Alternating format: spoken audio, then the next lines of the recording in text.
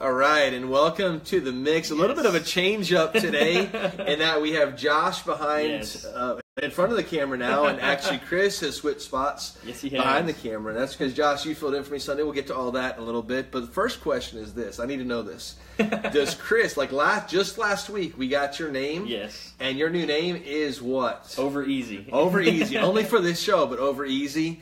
I hear there might even be T-shirts in the works and all that stuff. We're working on that. We're going to market all of that and sell it all. But so since Chris is behind the camera, does he inherit the name Over Easy, or how does that work? See, we talked about this. Seeing how I'm still executive producer, even though I get to be on this side of the screen today. So Chris is actually my assistant executive producer. So he's not Over Easy, but he's Sunny Side Up. So we got Sunny Side Up behind the camera today. Working the assistant executive producer role. And dealing with all these guys, I think I'm scrambled eggs. Just kidding. Listen, we're getting in the holiday spirits around here. I know that it's crazy. November's right around the corner, but also we had a little bit of cold weather today and a little bit tomorrow. It's going to be nice. So we're kind of getting in the holiday spirits. We had a couple of meetings yesterday. I already pulled out the Christmas candy. By the way, these are already available in the store, even though Halloween hasn't even passed. Getting in the holiday spirit, a lot that's going to be going on we're going to be talking about for the future. But first, coming up tomorrow, our first big event in the near future. Josh, talk about tomorrow night real quick. Absolutely. We have our trunk or treat going on tomorrow night from 6:30 to 7:30. It's going to be a great time. We have so many families, so many kids on campus getting to come hang out with us as we have candy, have games, and have little trunk competitions. So you guys do not want to miss it. Got a lot of fun stuff going on. I'm pretty sure I'm going to win the competition. I heard you had the A game coming. I'm coming. I'm bringing it. So if you're coming, you need to be ready. We're going to have a lot of fun. Trunk or treat tomorrow night, 6:30 to 7:30. You do not want to miss it. And then and with that, we like we said, Halloween's coming up. It's after that we've got we're in November. It's coming up. So heard to have some pretty cool outreach stuff coming up. You know, it's crazy for me to think that literally coming up just 2 days from now, we're going to be hitting November. And in particular, if you've never been around Ridgepoint Church at all before, we are privileged every year to be able to work with Impact Ministries. And they work with churches all over our area, being able to provide hot meals to over 5,000 people Thanksgiving Day. And these are literally, we pack the meals, these hot meals, and we deliver it to people's homes. We've been doing this for as long as I've been here. So going on at least 9 or 10 years we've been doing this. It kind of became our niche as a church to say we want to take on the task of preparing all the green beans. So starting this coming Sunday, we haven't announced this yet, but starting this coming Sunday, we're collecting these gallon cans of green beans. Now, we're in charge of opening all these up, so we don't want those little cans of green beans because we'd be there till next Thanksgiving opening them up. So the big cans of green beans, actually this year, we got this from Sam's Club. Members Mark actually has their own brand out now. So a little bit less expensive than they've been in the past. But if you want to go to Sam's Club or maybe get the high quality ones right here at Publix, if you don't make the trek into Lakeland. But start picking up gallon cans of green beans. As a church, we need to purchase 250 of these. And then the Wednesday before Thanksgiving, the day before Thanksgiving, we'll be there in Eloise opening these cans up as a team. So we need a team of people there. You're also going to have a chance to volunteer to serve and all that. But kind of our niche as a church is to take care of the green beans and to cook them for them on Wednesday. So if you want more information, feel free to contact us.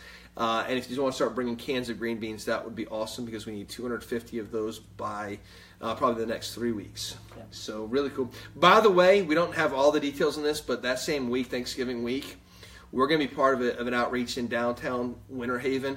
Just a special service for business leaders in Winter Haven to have a Thanksgiving service that Monday, sometime around noon. We'll have more details on that. But kind of reserve that date. Monday over Thanksgiving week, we'll have a special being involved in the community for Thanksgiving. Now, we're talking about holidays, JJ, and we got a big one coming up after Thanksgiving. Already seeing all the stuff out over at Walmart, trying to get decorations. We got the Christmas cookies. That's right. What are we talking about for Christmas? First of all, this is not a cookie. This is a Ghirardelli chocolate. Sorry, this the cookies is so are over there. Better. we did have cookies out as well. Because yesterday we actually had 2 teams here meeting, planning out some of this stuff around Christmas. One of the more exciting nights I've ever had in terms of planning here at Ridgepoint Church. We had a team marketing and a team that was doing some creative stuff and just had some really good meetings. We're going to be giving a lot of information about this coming out, some special stuff. We're going to be doing some big stuff. But the main thing I want to let everybody know right now, a couple of months in advance, just as you start to make your preparations, is we're going to do something a little bit different this year, in that we're going to have Christmas Eve is on a Sunday, and we believe this is probably the best chance we've had in a long time to really reach out and reach a bunch of people in our community. So we're going to be holding 3 services on Christmas Eve, that Sunday. So just so that you kind of in your plans know that we're trying to start up some new Christmas traditions in our area. And one of the things we want to be part of that tradition is Christmas at Ridgepoint Church.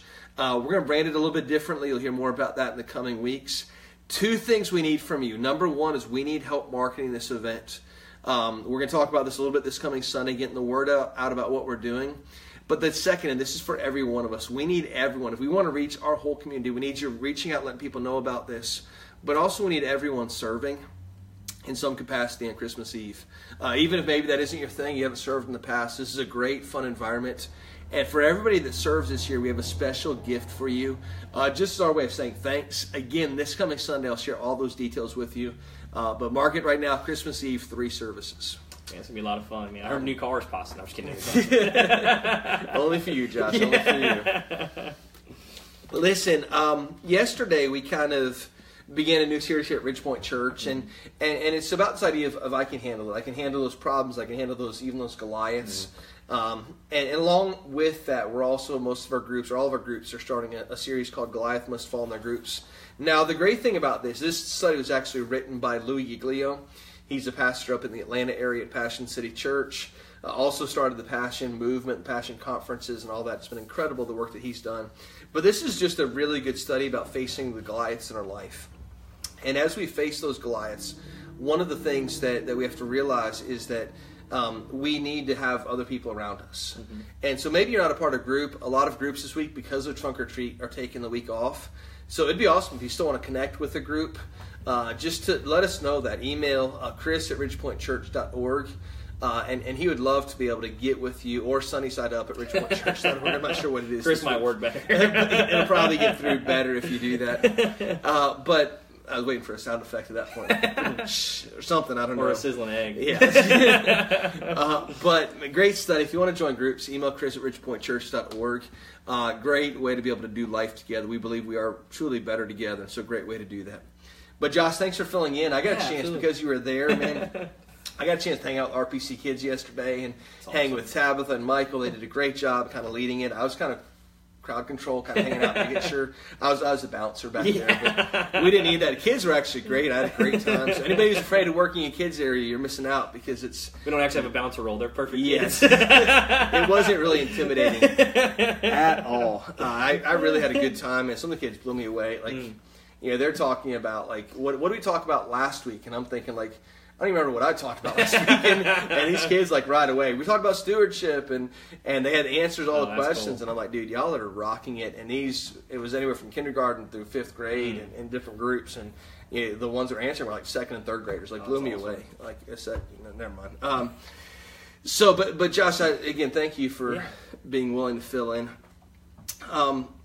One of the quotes from the Goliath Must Fall book was this: don't allow what's been done for you to be bigger than what Jesus did for you. Now, yesterday you talked about Philippians chapter 4 and literally being content in all things. Like, and Paul says, there's times I did well and I prospered, there's times I struggled, but I learned to be content. So based upon that quote, don't allow what's been done for you to be bigger than what Jesus did for you, and then Philippians 4. Can you dig into that a little bit deeper for us? Yeah, absolutely. I actually love that quote, and especially kind of along with what we just finished up, Finding Our Way Back to God, that series we did, which was a really awesome time. Really appreciate just everything you do, JJ, and sharing that with us. But what's really cool to me about that is as we talked about, as we have this we have this longing for God. We come to a point where we have this longing for something. We get to a certain point where circumstances come up and all those things happen. We get to a point where, like, maybe God's it, or he's maybe only it. So we start trying those things out, and so often we find that, we find our way back to God. But often as we get in our Christian walk, we face circumstances again. We face things, tough strategies, tough struggles later, and we're kind of like, man, what do I do with that? What I love about that is just realizing, just as before, when we realize, man, I'm at the end of my road. I'm trying to figure out life, and the only thing for me is God. We figure out that, man, He's bigger than all these things coming at us. But we come to Jesus and we start facing still struggles. Some struggles come back up, or some things happen. We're like, I thought it would be better here. And what happens so often is we forget how big and how awesome our Jesus is, and how much bigger than the giants and circumstances coming at us. And what I love about that is just remembering and coming back and going, you know what? No, Jesus is still bigger than these things. He's bigger than whatever happens to me. What He did is bigger than these things. What's been done to me and what's going to happen to me, Jesus is still bigger and is going to come through again. And I really love that. It's awesome, and I love how that kind of laid the foundation for where we're going to go in this series. And so really looking forward to kind of get a chance to finish up the series and talk through some of these things. And so I love that foundation, because I think that's something we all struggle with. I think for myself, for Josh, for you back behind the camera, there are moments where, like, I get the central truth you communicated yesterday. I get this idea that our confidence can't be in our circumstances. I get that, and yet, if I'm honest, it's something that I struggle with. It's something you probably struggle with. Something, maybe not Chris. Chris doesn't have many of those. We all struggle with confidence. And it's because we've had circumstances in our past where we made a bad choice, or somebody hurt us. And it led to a loss of confidence. Maybe it hurt our self-worth. And we started to struggle. And even though I know in my mind the central truth that my confidence can't define my circumstance and that I'm greater than those circumstances, the truth is in my heart, I allow those feelings to get in the way.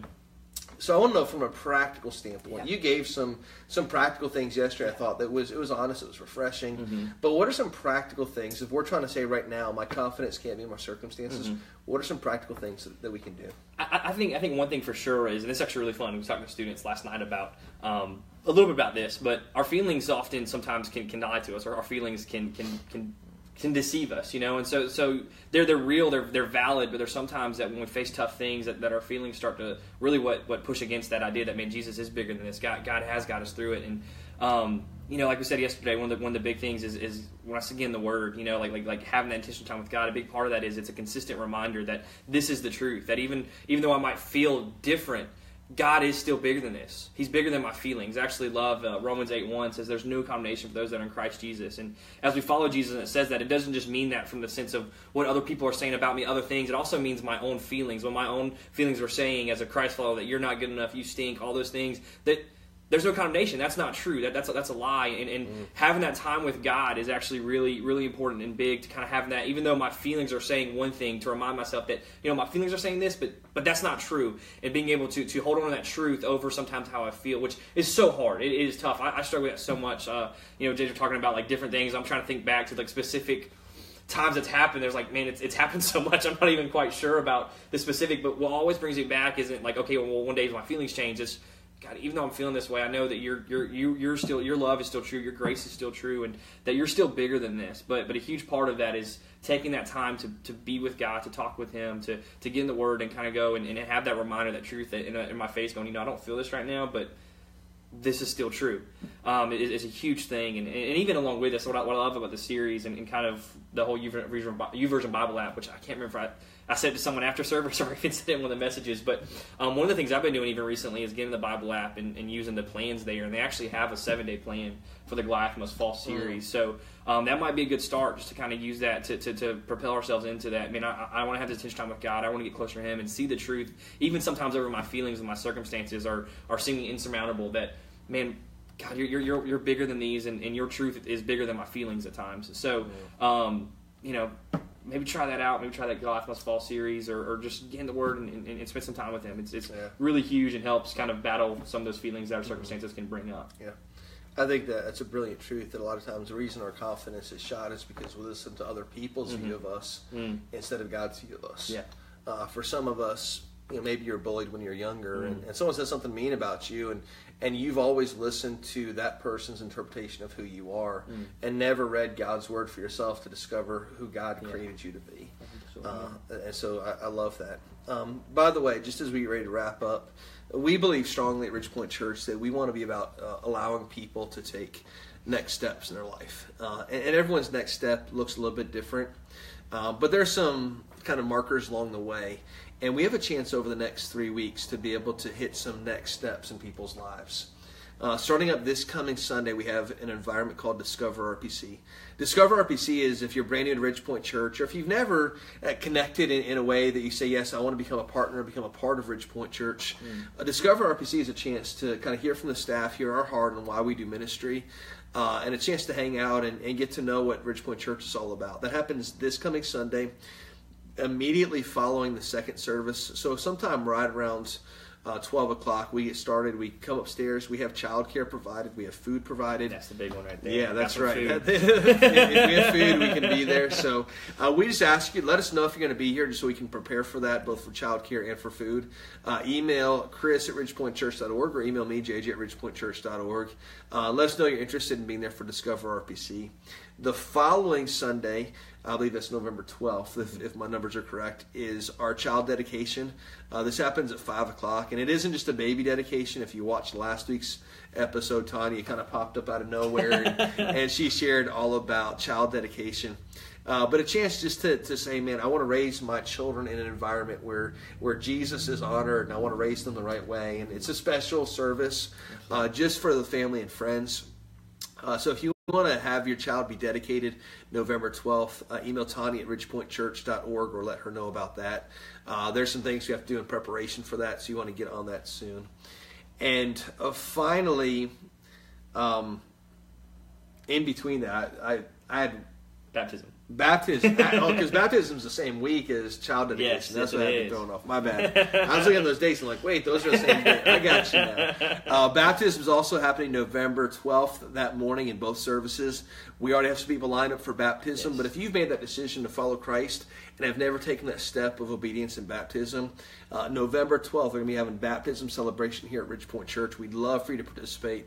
Again, you can email myself, JJ at ridgepointchurch.org or Chris at ridgepointchurch.org to be able to find out information about baptism. So really, it's a great celebration to be a part of at Ridgepoint Awesome. Church. So again, thanks for checking us out. Don't forget, this coming Sunday, we want to see you at 9 or 10:45 as we get into week 2 of I Can Handle It.